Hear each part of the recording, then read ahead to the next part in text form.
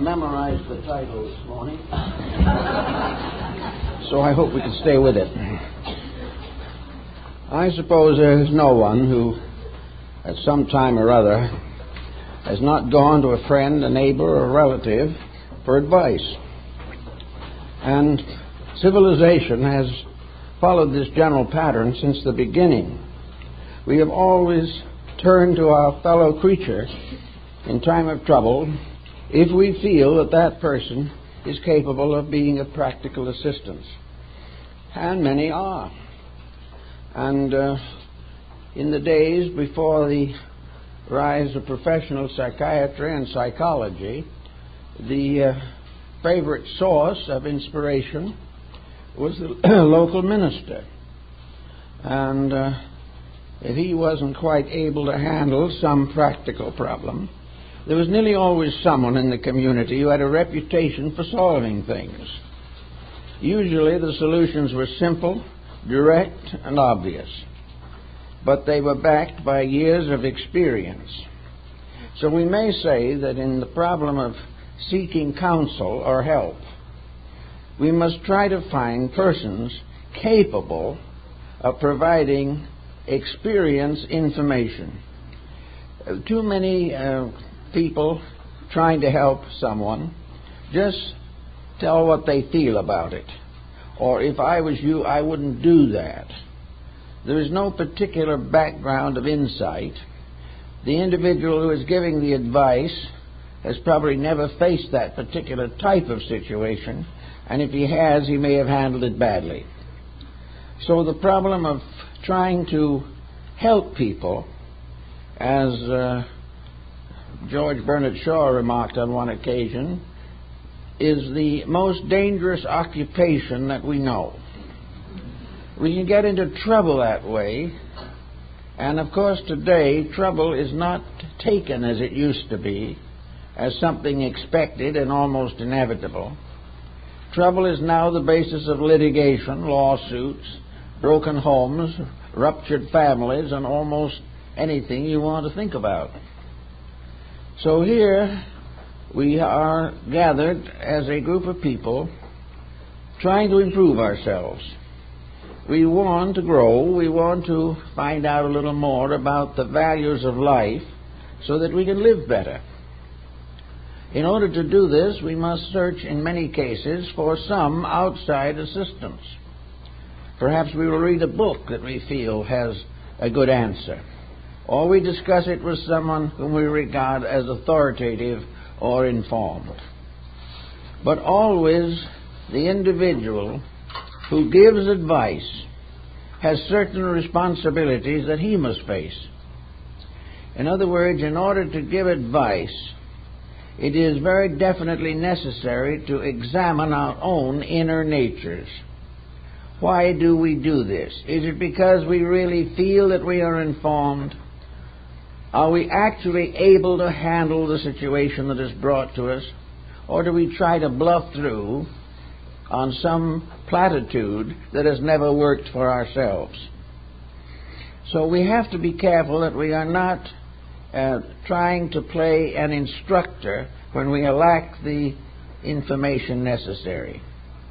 It is very important that those who give advice examine their own natures and find out how they themselves have handled difficult situations. Unless they are able to prove conclusively inside of their own minds that they can make a valid contribution to the problem of another person, it is much better to simply decline to pass judgment, because we may be only adding to the prevailing problem. Actually, also, most people like to be suspected of being capable of handling problems for others. We like to feel that we have a certain leadership, that we have a sphere of influence over the lives of those around us. This is really a little more than egotism. It is just a certain sense of self-satisfaction. It has nothing to do with the facts. But if by any chance we are personally ambitious to be recognized as a source of information, that we may often go beyond our natural abilities. We will answer questions that would never meet the requirements of our own experience. Things that never could have happened to us, we will try to pass judgment on or tell someone else how to take care of the situation.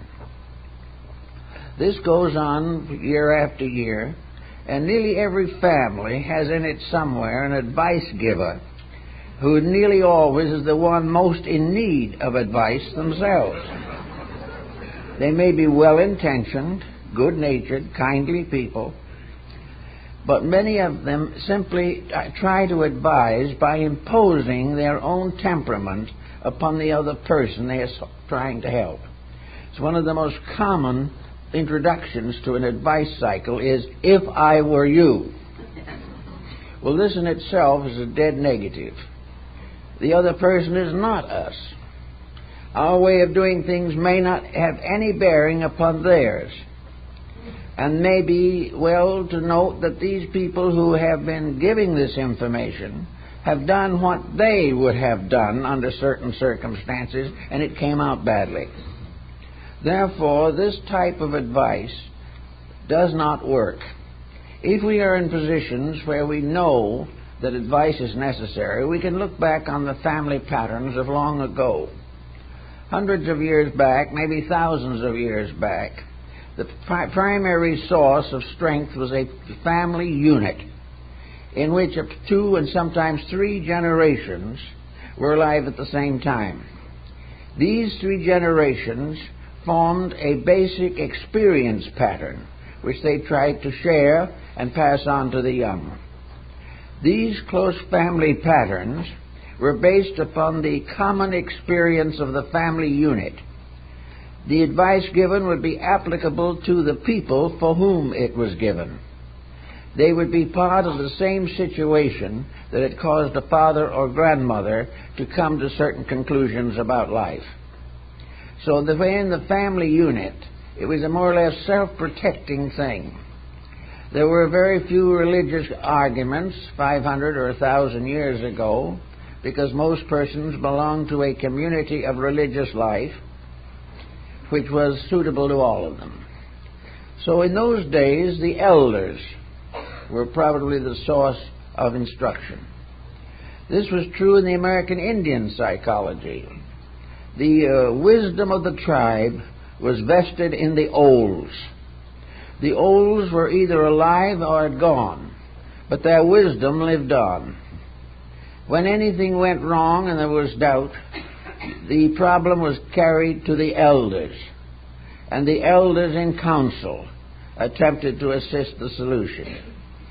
The elders were those who had lived long, had been through much, had suffered a great deal, and had gradually integrated an inner life that was secure and proper.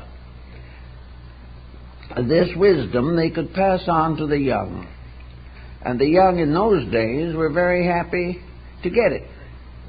They were quite aware that they were sharing in a continuity of convictions, that as it had always been solved before, so it would be solved again. So the Indians really had a very tight way of approaching this particular problem. They had the medicine priest, and in the Indian philosophy, medicine meant sacred. And all problems were brought to this sort of mystic elder, whose word was law, whose decisions were final, but in all cases were based upon the old wisdom of the people who had gone before, those who had lived long, who had labored hard, and had died bravely in the defense of their tribe. So this type of wisdom became the basis of guiding new generations. Now, the younger generations were not too difficult to guide at that time for one very important reason. They respected the olds. They respected because they saw every day the value of the wisdom that had been accumulated from a lifetime of experience. These young people did not question, because in their hearts and minds they knew that the elders were better informed, had the proper solutions to problems. Now, of course, this is very largely broken up. There is no such a pattern anymore in most cases, although among a number of Amerindian groups, the reestablishment of this concept of counseling has been more or less reestablished. It is this close contact with the natural problems of things that helps to make the proper counselor. Now, the Bible, the Old Testament particularly, has to do with the prophets and priestly ones of old. There were those who, out of the wisdom of years or by mystical experiences within themselves, were wonderfully gifted, and even the rulers listened with great attention and were careful not to offend those upon whom the Spirit of the Lord had descended and had given them jurisdiction over the acts of mankind. Now, these old priestly ones were not just simply wise in the professorial sense of the word. They did not speak from an academic background. They spoke from the experience of the ages. They spoke also from a lifetime of constant service to their fellow man. They did not have many ideas of their own. All the ideas that they had been handed down in the Scriptures or in the teachings of the fathers. So there was, again, a kind of descent of infallibles, things that always had worked, things that always did solve, and which the new generation was willing to apply to their own problems. As the family ties broke and the situation scattered, a great deal of this wisdom has been no longer available to the average person. So today, if we have a problem on our hands and we want help, we cannot simply ask somebody. We cannot take it over the fence with the neighbor. We cannot go down the street and to a friend who plays bridge with us on Tuesday evenings. These are not the ways in which we can hope to find solutions. Of course, the first problem, when faced with difficulty, is to look inside yourself. If you can be completely honest with yourself, you are the best counselor you will ever have. But many people are not capable of that degree of impersonality. They are bound to sit on one end of the scales where they weigh a problem. Instead of following the fact of the problem, they follow the implications that they wish to recognize. But if a problem arises, every individual should really say to himself, have I done everything possible to solve this problem? To what degree am I at fault in a critical situation that is developing? It is much better to do this yourself than to pay $1,000 for an analyst to do it for you. And he may come up exactly with the same answer. But the question first of all is, can we solve it ourselves? Can we solve it perhaps with a little encouragement? Someone that we know and believe in can say, I think you can solve it yourself. You have the proper knowledge, you have the courage, you have the strength of character and the integrity to solve your own problem. Now, this isn't giving advice, it is simply pointing up the possible potential of self-analysis. Well, if it happens that the problem could be within a range of self-analysis, then it's very wise to take the position, in my situation, have I been doing what I should have done, or have I been doing what I wanted to do? And if these two are not the same thing, they can explain a great many difficulties. It is always in our way of thinking that we want to be happy, we want to be comfortable, we want to have every privilege possible to us. But the question then arises, how far can we carry this without damaging other people or debilitating our own ethics? Very often, if we think a little while, we can see why things have not gone badly. we begin to understand how a bad investment may have crippled us financially, perhaps only because we tried to get more profit than was reasonable. All the way along, the individual has to curb his own appetites. He has to put a certain restriction upon his own ambitions. He must live within the area of his own available intelligence. And if he does not do this, he is bound ultimately to come to difficulty. Well, you can look through the situation, and if you have a living parent or someone who is very close and has long been very fair in matters, you can perhaps discuss it a little bit with them to see whether they had discovered in you characteristics and traits which you have not recognized that you have. This does not mean that they will give you important or concluding advice, but they may point out how you can help to solve your own difficulty. Actually, we are all in this world to solve problems ourselves. Now, in a complicated civilization such as we live in now, it is not always possible to do this alone. We must call in help. We must do various things that will assist us in protecting our integrities and our normal rights and our responsibilities. Now, if it seems that you do need to have some kind of advice from someone else, then you must begin to estimate the type of person whom you believe can give you the advice that you need. The present tendency is to be a little afraid of professional, technical advice. We feel that too much of this advice is simply given by the hour at so much an hour, and that there is really very little basic understanding. Therefore, the psychologist is not always selected as the one to help in these emergencies. And almost anything that a psychologist can do without the practice of psychiatry is to try to help the individual to estimate the nature of his own character. He must realize that he is in his present difficulty because of what he is. He is not in trouble because others have variously injured him. Maybe he is injured in some cases, but it's usually because he has opened himself to the injury. He is not actually looking for an outside cure. He is looking for something that will help him to rationalize his own inner need. So if he goes to an advisor or a helpful person, there are several things to be taken into consideration. Nearly all advice that is necessary for the intimate problems of living is involved in religion, either religion actually or through various phases of religious philosophy or religious practice.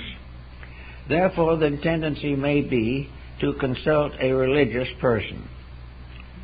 That is often a good thing to do, but there is also something else that has to be definitely considered. We must find someone who we know to be qualified to do the thing we need done. And for the most part, the religious advisor deals in platitudes. He tells you all kinds of abstract things, but he cannot provide the particular, detailed, specific information that will help you out of a difficulty. He also is apt to exercise more than proper authority on you because he is part of your idea of the religious image. To you, he has special authority because of a religious position, and this authority may not in any way include the capacity to help you. Now, the person, on the other hand, who has this authority may be very honest, very willing, and very kind-hearted, but has he ever asked himself whether he is qualified to give advice?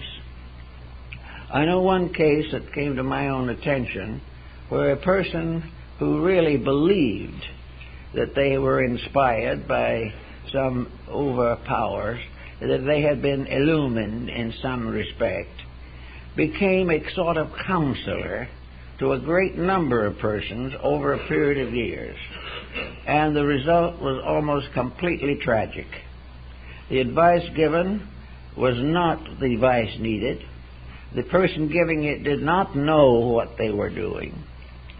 But when the problem got difficult, instead of facing the fact that they had failed, they simply moved out of the community and went elsewhere and did the same thing.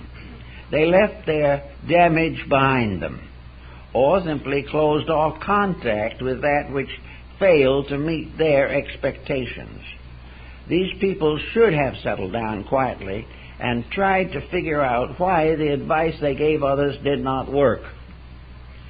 And usually it did not work because the foundation of it was not realistic. The background of the information was not solid. It had to do with strange visions and psychic expressions and manifestations which no one could prove, but at the same time were passed on as solid facts. These solid facts evaporated, often leaving the victim worse off than before. So if you are going to be an advisor, it is necessary to prepare for the job. Now, parents have to prepare for the job of advising their children, and more it is becoming almost a requisite that the parent is a very skillful thinker on a number of important subjects. The advantage of extra years in which to gain this information is also a deciding factor. But actually, if you hope sometime or would like to believe that you can really help people, that you can get them on their feet when they're in trouble, and if you believe partly in the Christian ministry of preaching to those who need, or giving advice to those who are forlorn, then it is necessary to have an adequate foundation on which to work. The individual who gives advice must be well informed in the area in which the advice is needed. Now, it's obvious that no one can be well informed on all subjects. Therefore, there are areas in which advice has to be very general, or else it can become a misrepresentation. Actually, however, behind all of our thinking, there is a simple background which we can all learn and which we can all use in measuring the value of our own advice. Nature is governed by certain rules, by certain laws. The universal purpose to philosophy, religion, and even science is fairly well recognized.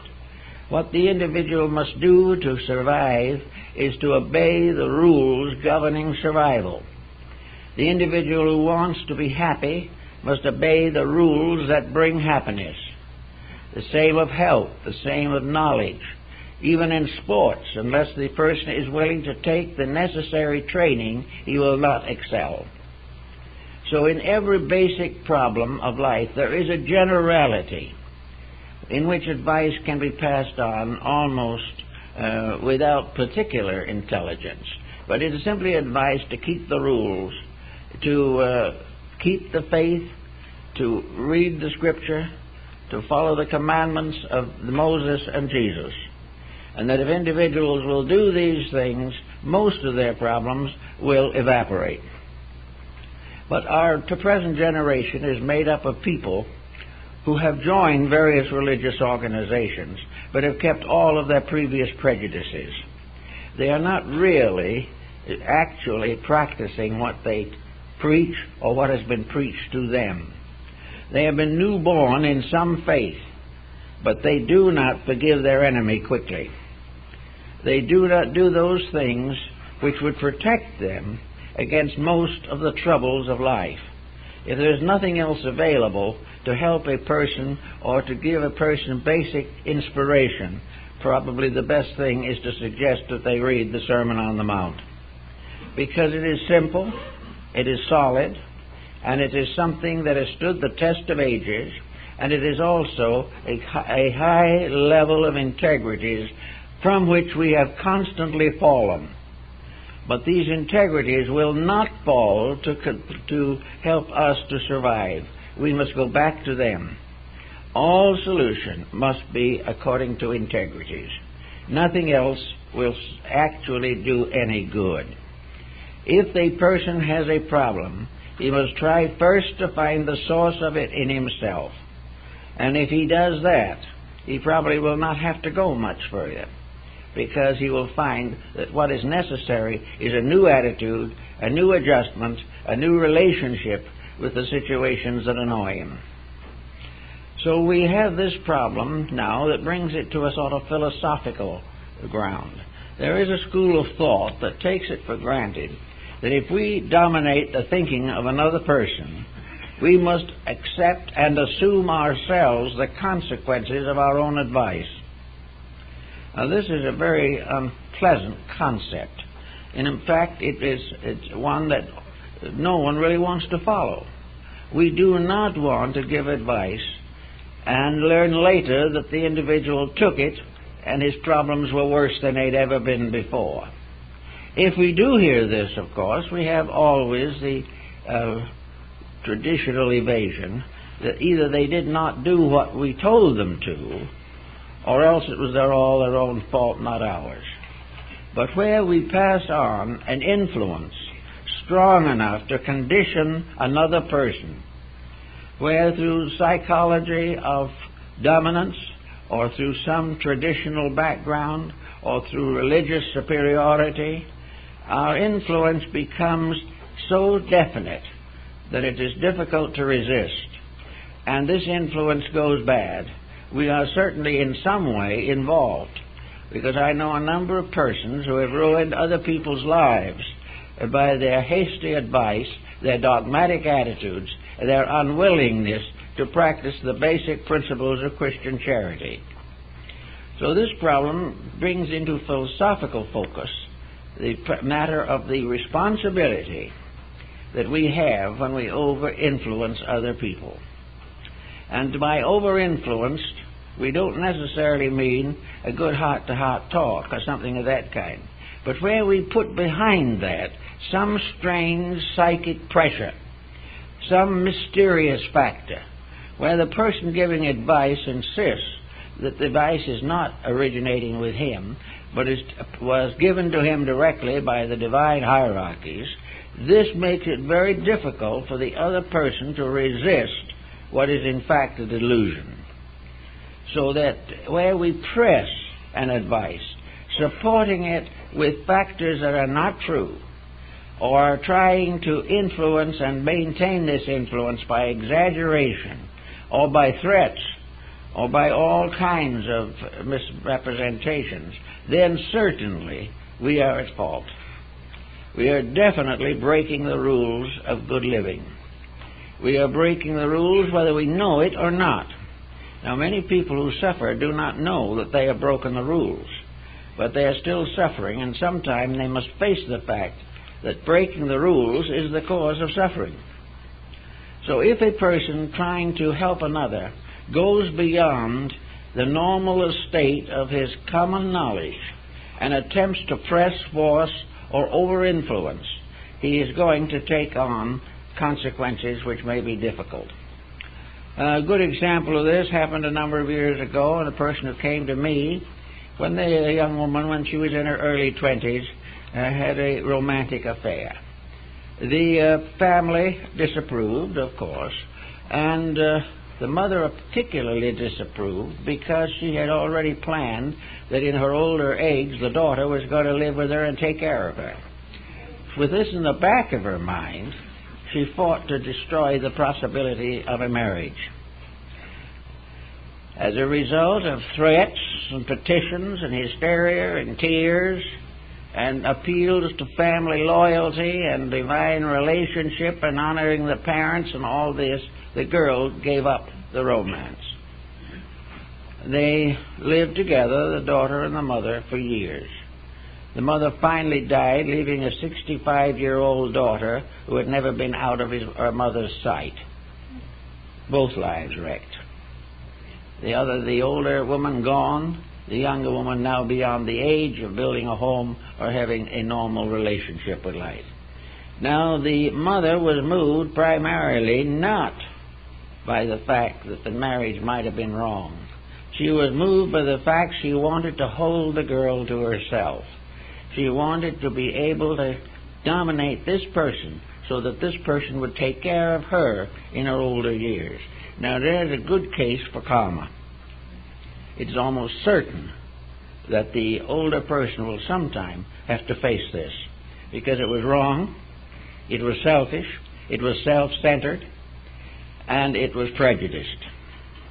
Now, with these factors behind any bit of advice, we may begin to think in terms of karmic difficulties. We begin to realize that where ulterior motive influences the advice, we are already making a serious mistake. The only way in which we can help is when our own affection, our love, our friendship is pure and uncontaminated. If we are trying to do it to improve our own condition, to win the confidence of people we wish to dominate, then we are in bad way.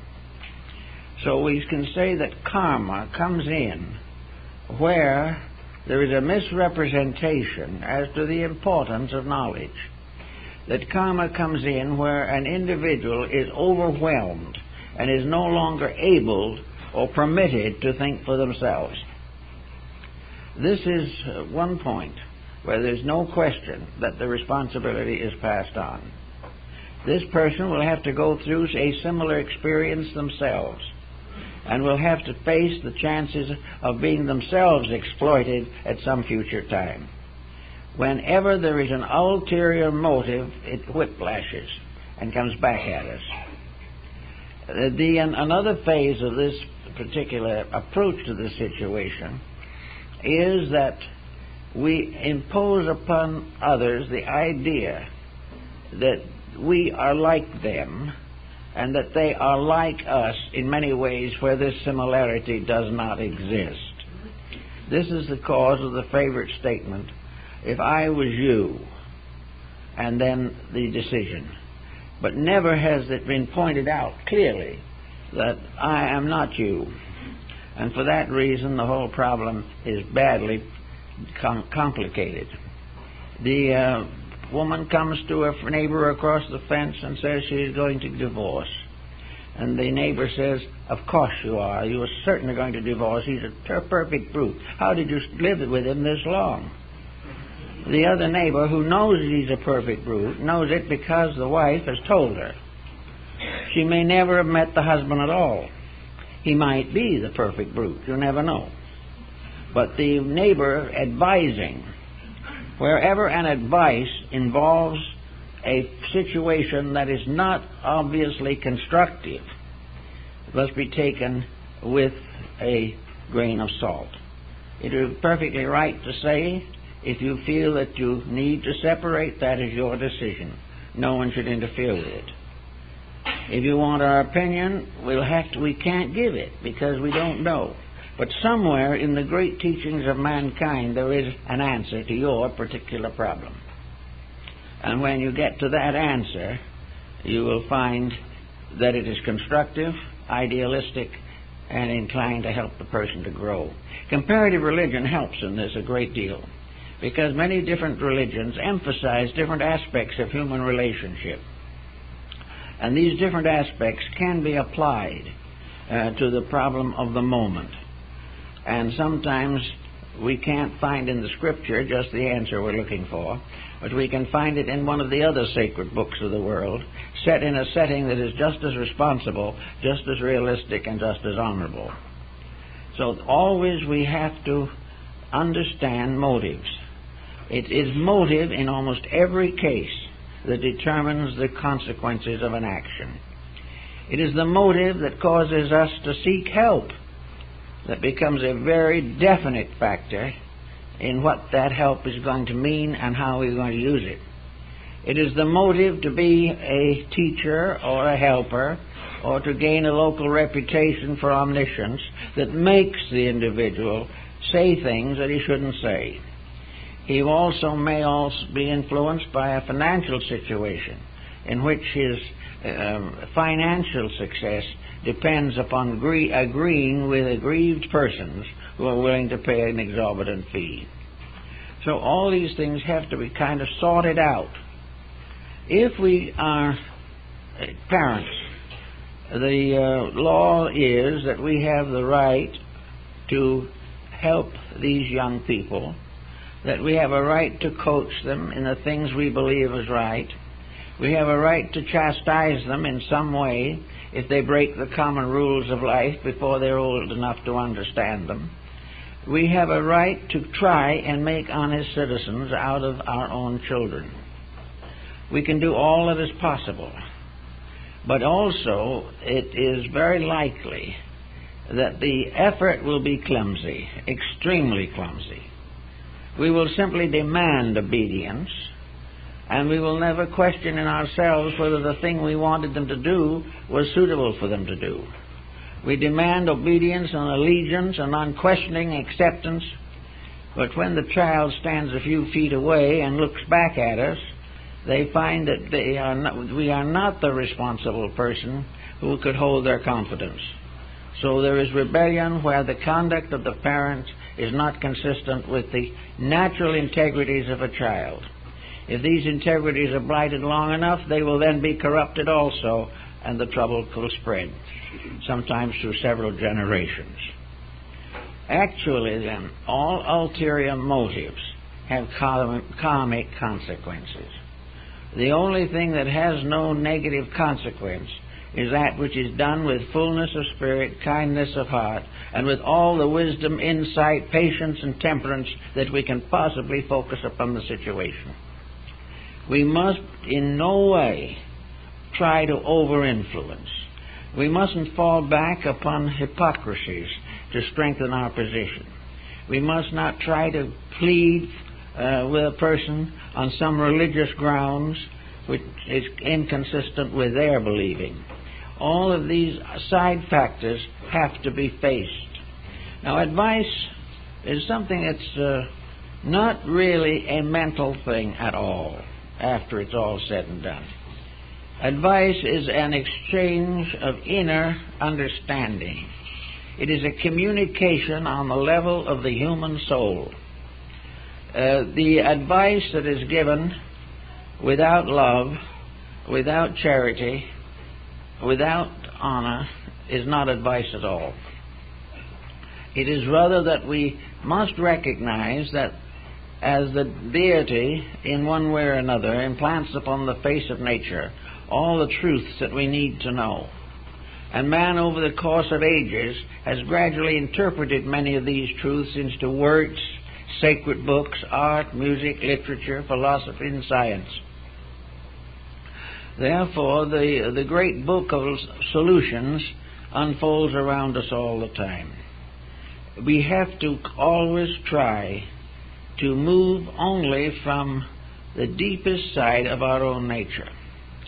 This doesn't mean that we can't think, but it means that the real basis of our understanding is a subtle sympathy by which we find ourselves close to suffering and anxious to serve its solution. Any other motive will get us finally into trouble. Always we must realize that our own experience may not be the necessary thing for another person. We have to try, therefore, to gain as much understanding and insight of experience as possible. My reactions to these things have been largely on the level of comparative religion. I'm a little worried about intellectual philosophies because they do get into trouble themselves quite easily, and the sciences ignore too large a part of the person. But in a mysterious way, comparative religion will show us the good in many faiths and help us to find the answer to the problem that we ourselves face. There's a story in Buddhism about the general of the armies who went to Buddha. And he said, "Master, you teach peace. I am the sworn ruler of the armies of my king. I have sworn that I will defend the state. I will defend the liberties of the people.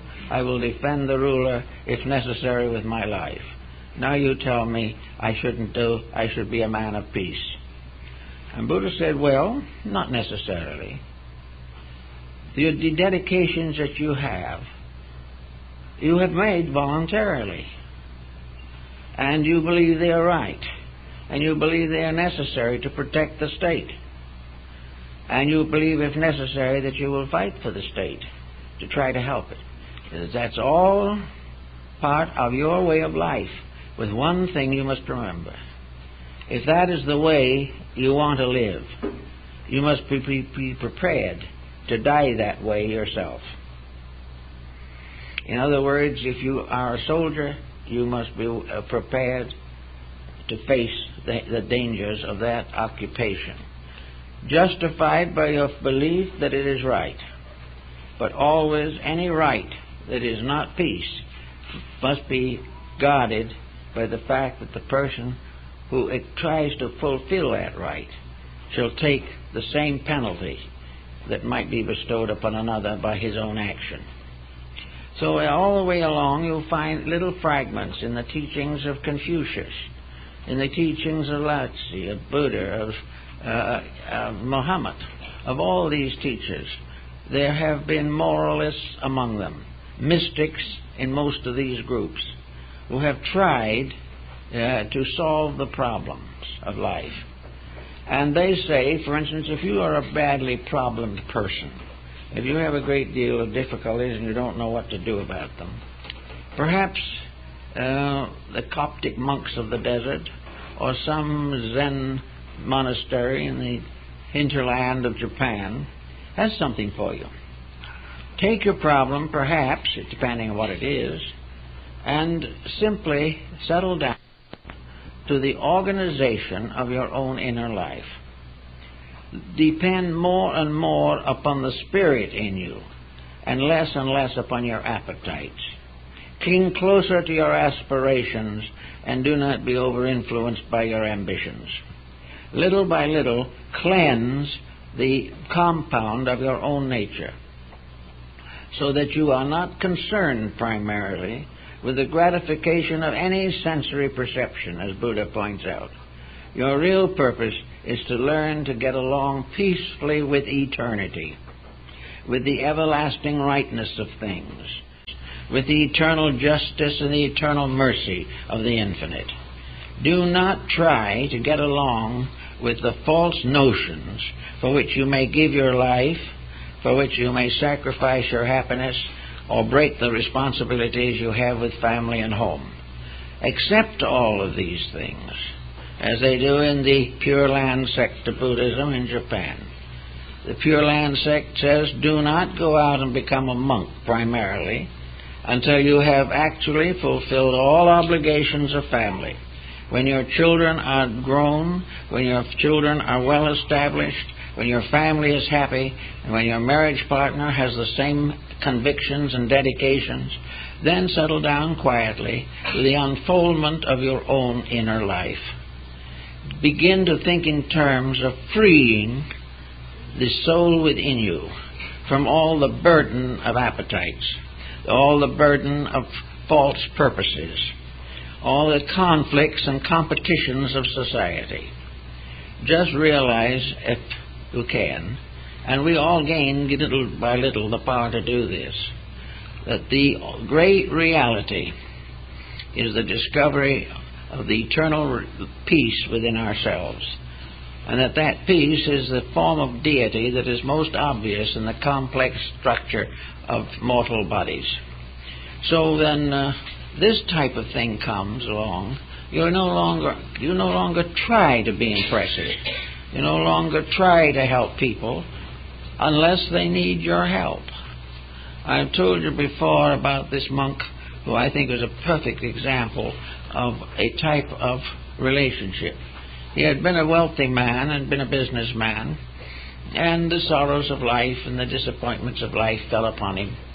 And he finally decided that his miseries were largely due to the fact that he was so definitely always trying to prevent himself from hurting. That everything had to be sacrificed to him having his way about things, and that when he didn't have his way, The persons who stood between were enemies, they were vicious people, they were misunderstanding people, and he was just tied up into this pattern for most of his earlier life. So he simply put on the yellow robe and became a mendicant. And he made a very simple career out of being a mendicant. He went along the country road and he saw a house with a leaky roof. So he mended the roof, blessed the people, and went on and charged nothing for doing it. In another house there was a group of people, someone was very sick, and the children were underprivileged and in trouble. The house was run down, and many people were afraid to enter because of the ailment. So he just went in, washed the children, gave them baths, cooked the food, helped to nurse the sick person till they recovered, and then disappeared. He spent nearly 40 years doing this, from one place to another. His only desire was to serve. He never tried to teach them anything. He didn't have to, because he brought thousands of them to religion by the living of it. And there have been persons in all religions that have made these kind of contributions. And they are the ones whose advice is probably the most vital of all, because it is obvious that it is a solution to the greatest need of the human heart, the need to serve. So we watch these things every day, and we read in the papers and we read the books about all the new things that are happening and the wonderful discoveries that are being made, and many of them are very good. But when we come to these problems and start reading the books, it might be very well for a person who is reading because he's in trouble to pause for a moment before he studies the cure recommended and finds out what the cure is inside of himself. If he is an alcoholic, he does not need to read books on the subject. He has only one problem. He's got to get over the ailment or it will destroy him. There are many ways he can fight it, and he can win. But regardless of anything, it is an action of his own. 1,000 people can tell him to quit, but if he doesn't want to, he won't. Many people who are suffering, I know several persons today who are suffering from career problems. They are not willing to live within their own capacities. They have finally gotten up to be managers of a big business or one of the vice presidents or something of that nature, and they are going to be miserable until they get the top spot. Well, in many instances, they are not suited to the top spot. And in struggling desperately to transcend themselves, they make enemies. They try to downgrade other possible candidates because they want that spot. And then in the middle of it all, they have a thrombosis or something of this nature. The system breaks down completely under the pressure of this terrific ambition. Now, you can tell those people to stop and slow down, take it easy. I know cases where families are pleaded with these persons to take it easy. But the ambition drive is just too strong. That ambition will end in trouble. It has to. But when it comes to advising these people, you can say to them, yes, you're doing too much. You are not living the way you should. We can also suggest maybe a way in which they might be able to ease up a little on these problems. Diversify. Many of these people have never had a hobby. They've never done any vocational thinking. Get them started on some kind of rest. Put a golf club in their hands and tell them to go out and get into the air, to do something else to help themselves along. Sometimes they will do it. Most often they won't do it. But we have no right to go in there and say to this individual, it is divinely appointed that you play golf. And we have it from the archangels that if you don't, you'll get into trouble. Man will probably then go back, and if he doesn't do the things he shouldn't do, he'll be tempted to. So these things won't work. We cannot help people beyond the words of a few syllables. Things like the words of Christ, the Last Supper, or something of this nature, are very simple words. They are words that are supposed to go right past the mind and go into the heart. They are supposed to represent an inner dedication to values, a deeper spiritual insight. And they are always words of kindness, words that are not critical. Today we have a great world of people fighting each other, everyone afraid of everyone. And this, in the fact that we have in this world today probably 1.5 billion Christians who claim to believe in the words of Christ. Many of them have been baptized, attend regular church, go to confession, and receive extreme unction.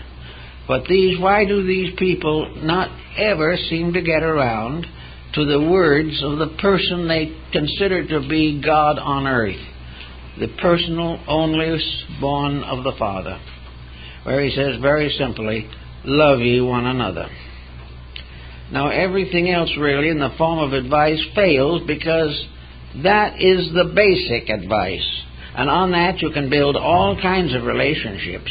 You can make all kinds of interpretations of how things should be. You can build an elaborate philosophy to justify the proof that peace is better than war.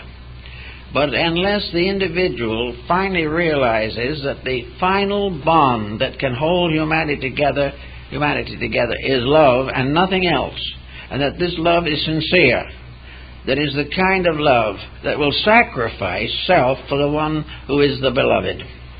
And if we will sacrifice ourselves for that world to which we belong, it won't be long before peace will be here. But while we continue to preach it and nobody does anything about it, we are in the same position we were in before. Now comes the question, can we force this peace? Can we demand the peace? Can we assassinate anyone who doesn't keep the peace?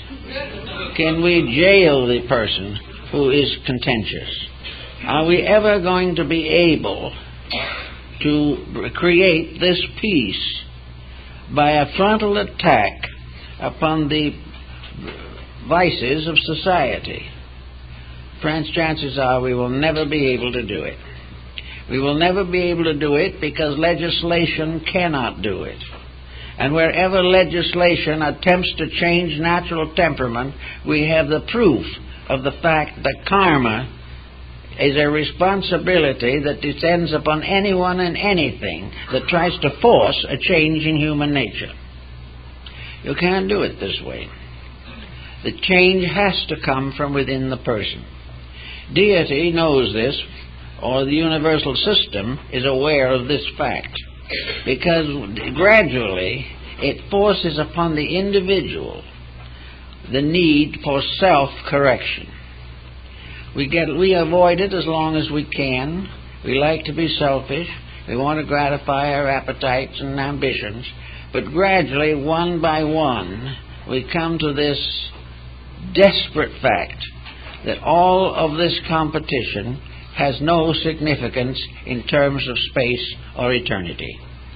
All of these things come and pass away again. Everything that we have fades away. It is only that which we are that endures. And we want that which we are to be something we can endure in peace. We do not want what we are to be at war. We do not wish the faults that we allow to arise in the personality. We do not want them to infect the soul behind the personality and gradually corrupt all the peace and happiness that we can possibly hope for. So, we have to say to a person, first of all, make peace with the realities of life. Do it in your own way. But come out with something that you've done that you're proud of for the good of others. Remember the wisdom of St. Francis de Assisi. Remember the kindness and thoughtfulness of the great mystics of the past. And try to gain the answer to your grief by rising triumphantly above the causes in your own nature which brought about that grief. Griefs are things that we all suffer from, but we recover from them if we have proper attitudes. Someone will say, I've been asked a number of times, why don't more people have better attitudes? Well, one reason is that in our society, good attitudes are not taught. We are not taught from childhood that which will bring peace to ourselves and others. We are taught to take advantage of the weakness of each other. We are taught that we are still living in a jungle, and that in this jungle each individual must scratch his own way. But actually, there cannot be any peace in society until that peace is experienced within the heart of persons. Now, it doesn't have to be in everyone's heart at one time, but it has to be something that spreads, grows, unfolds, and enriches. And if it starts to grow, it can spread just as war has spread. It can become a spread of a great peacefulness, and gradually nearly everyone who has ever suffered will be glad to stop suffering. But it has to start within ourselves. So when someone comes to you and wants to know what to do about buying that new house or something of this nature, the answer is to take it inside of self. Don't ask another person for the answer. Examine the facts and you'll find the answer. But if your ambitions or your selfishness or your cupidity is stronger than your judgment, you will not find the answer and will suffer the karmic consequences. All karma, basically, is the result of the wrong applications of energy in the processes of existence. And whether it is our own energy that is wrong, or whether we've coached somebody else to use their own energy badly to try to affect us in some special manner, the fact remains that the only answer is that doing it right creates no karma. Now you say, well, maybe it should create good karma. Well, in a sense, I don't know whether you need to say it that way. We all say it. I've said it many times. But if we do nothing to cause bad karma, the result is good karma. It is peace. We have done nothing to disturb the values of life. The values of life suddenly reveal themselves in all their natural beauty, in their wisdom and insight. If we are not breaking the rules, we do not know there are any rules. If we are keeping the patterns of life correctly, life is a beautiful, natural experience. And we can face it with the strength of internal character. Certainly we will have our ups and downs, or we must have those, because we are part of a mixed society. But we will always have the internal resources to come out triumphantly, happily, and peacefully from the situations that present themselves. So we'll say that somebody now, in this pressure of things, says they feel that they know exactly what somebody else ought to do. This individual doesn't want to do it, therefore he is stubborn, he is ignorant, he is unpleasant, because he does not want to do just what we want him to. So we may find ways of trying to convert him, more or less forcibly. We may say to him, well, if you don't change your ways and do what I suggest, you are not in our employment any longer. That is one way of putting a pressure on a situation. Another one is, if you don't wish to live in harmony with the laws of our family, get out of the house. This is another pressureful thing, which is a way of trying to change a person to meet our requirements, when in reality we should only change people to help them to meet their own requirements. Then we may say, if you join this other religion, I will disown you. That is another mistake. Sometimes it goes so far as to say, if you do this particular thing, I'll kill you. It is this tremendous pressure, determination to change other people, but never giving these other people an example of the benefit of a better attitude toward life. The revenge goes on. It is never solved, never settled. The antagonisms build and build, and then we wonder why the world is in the trouble it's in most of the time. But wherever we try to force, it may not be so strenuously, but now there are many different doctrines floating around, which in a sense are perfectly all right. There's no reason why a person shouldn't follow the religion that is closest to his own heart.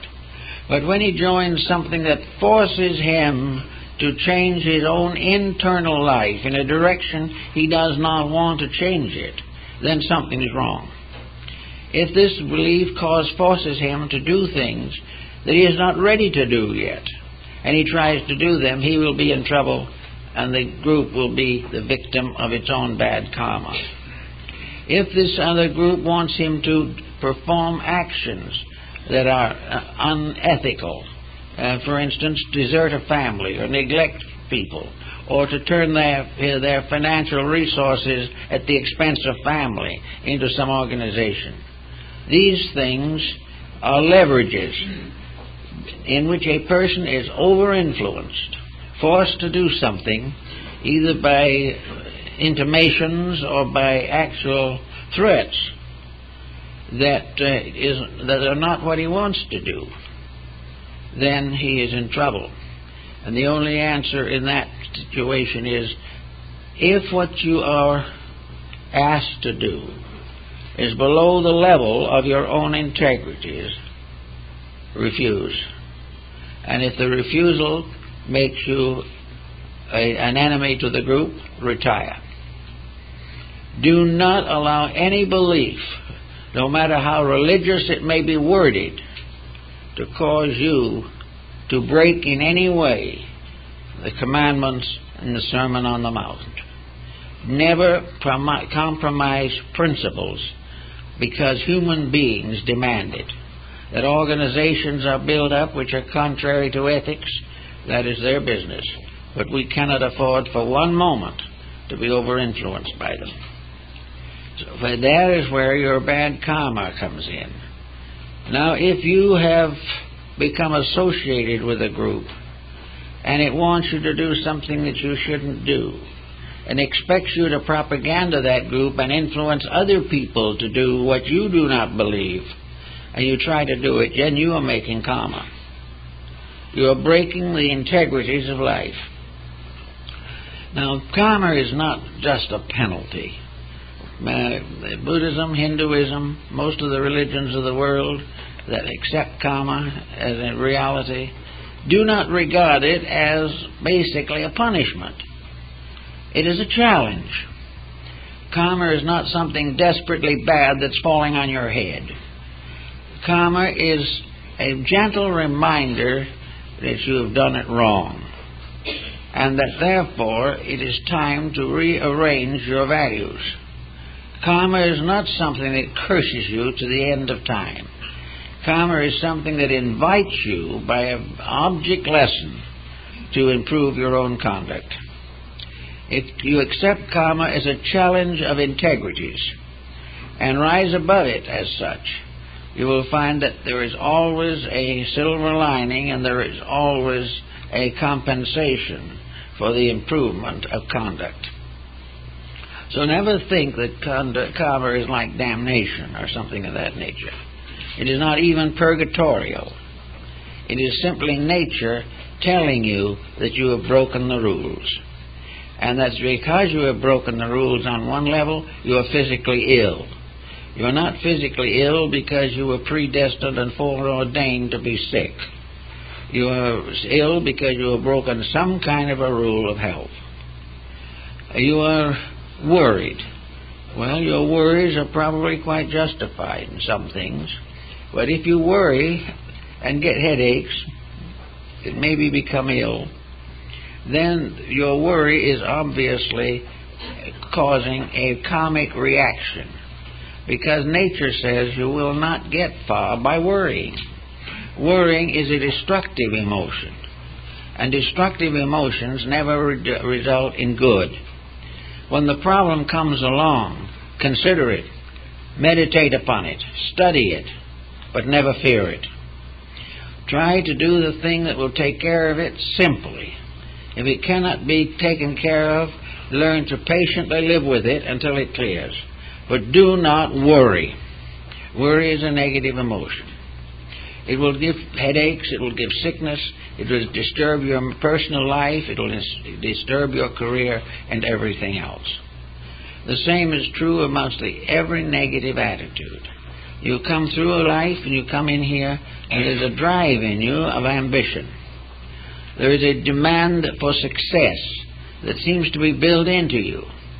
Well, that is in all probabilities part of the message that comes through from a previous life to remind you that you were trying to be more than you should be then and haven't gotten over it.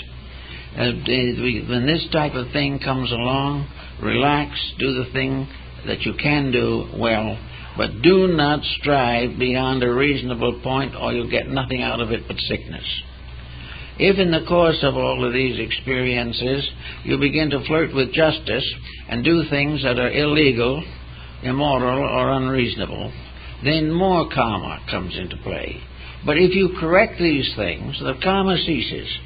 And if you didn't do them in the first place, there wasn't any karma. And the individual who lives a simple, direct life is going to be the saint of tomorrow. In this world we're living in now, we're coming to the end of the 20th century. And we're coming into it in an awful mess. Now this mess is not quite as bad as it looks, we'll admit that.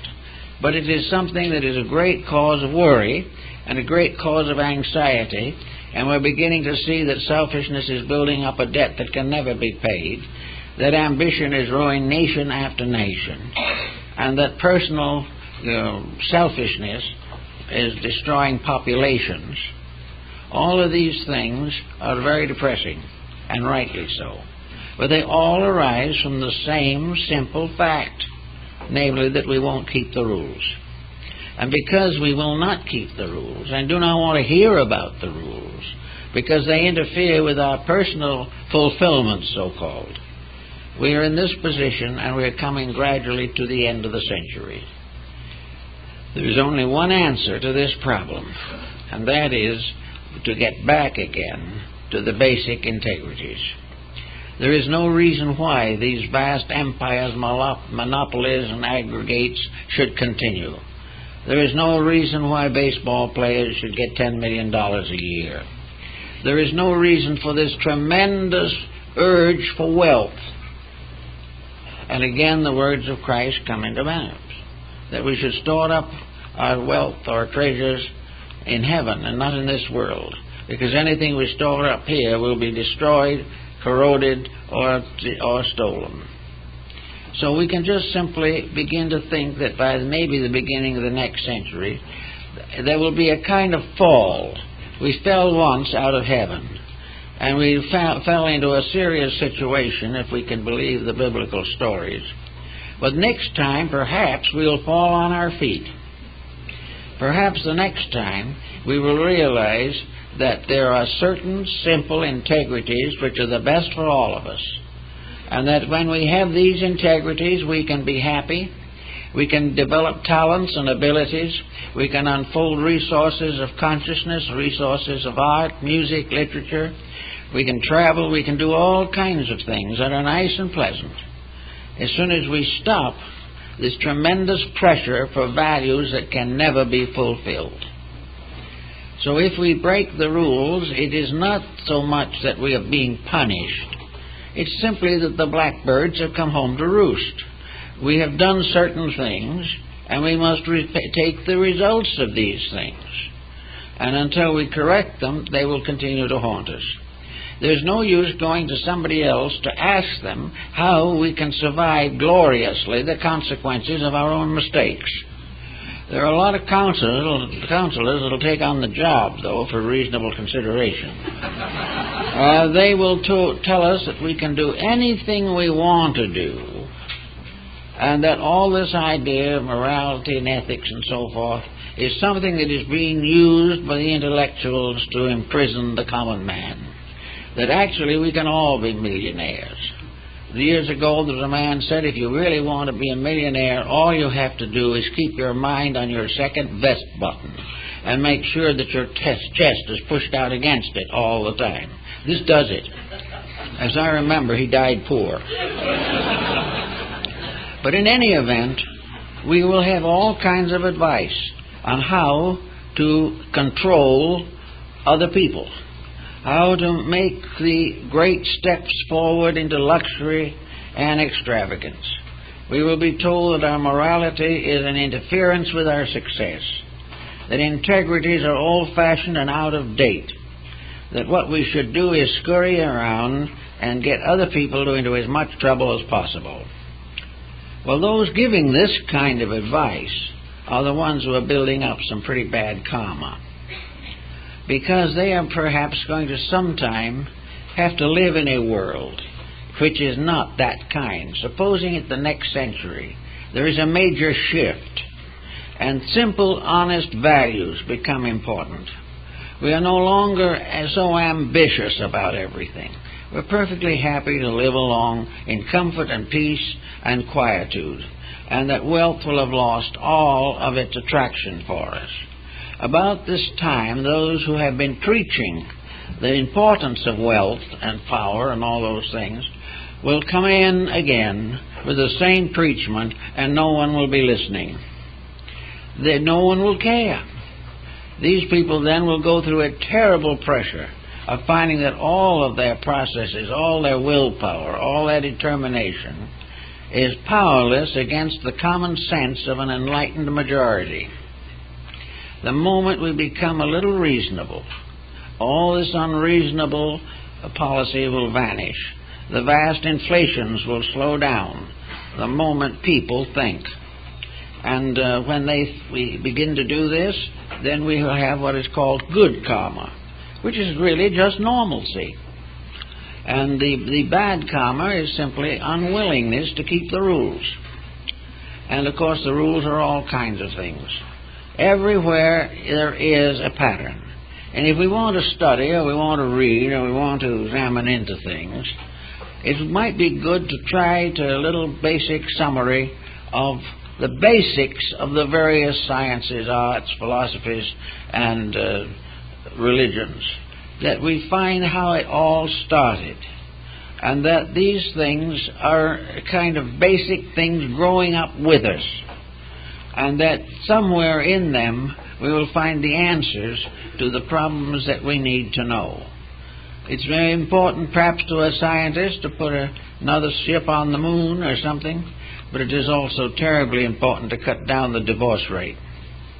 We are going to find that we'll never be happy until we do the simple things well.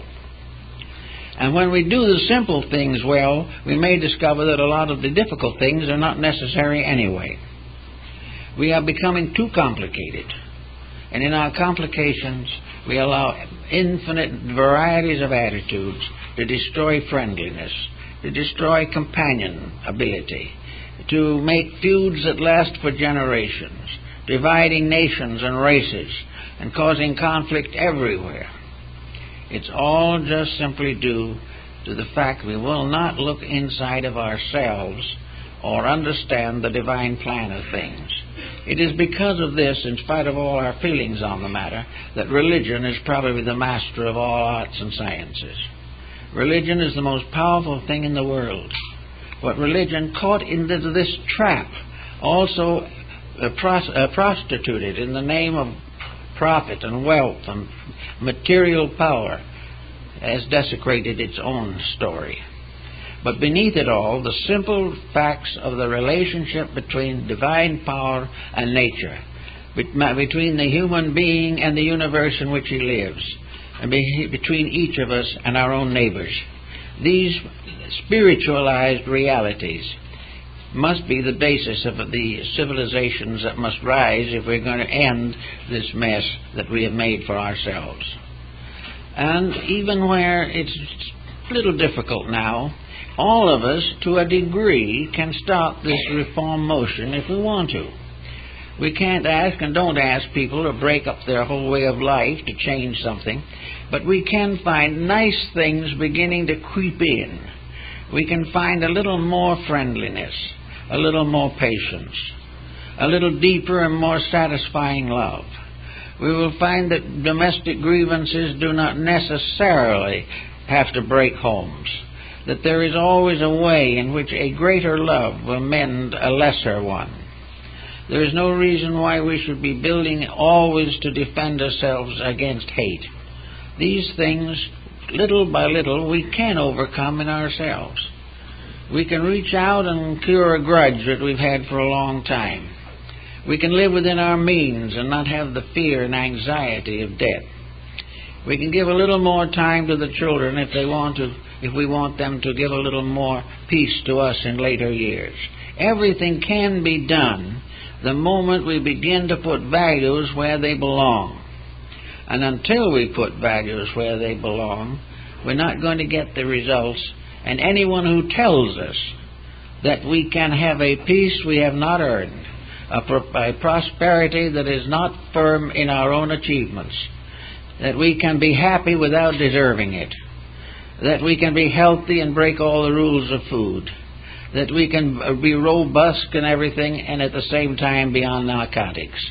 Any type of instruction that does not demand the correction of the faults that have caused the ailment, any such instruction and those who carry it on will be part of a karmic load that they have to carry.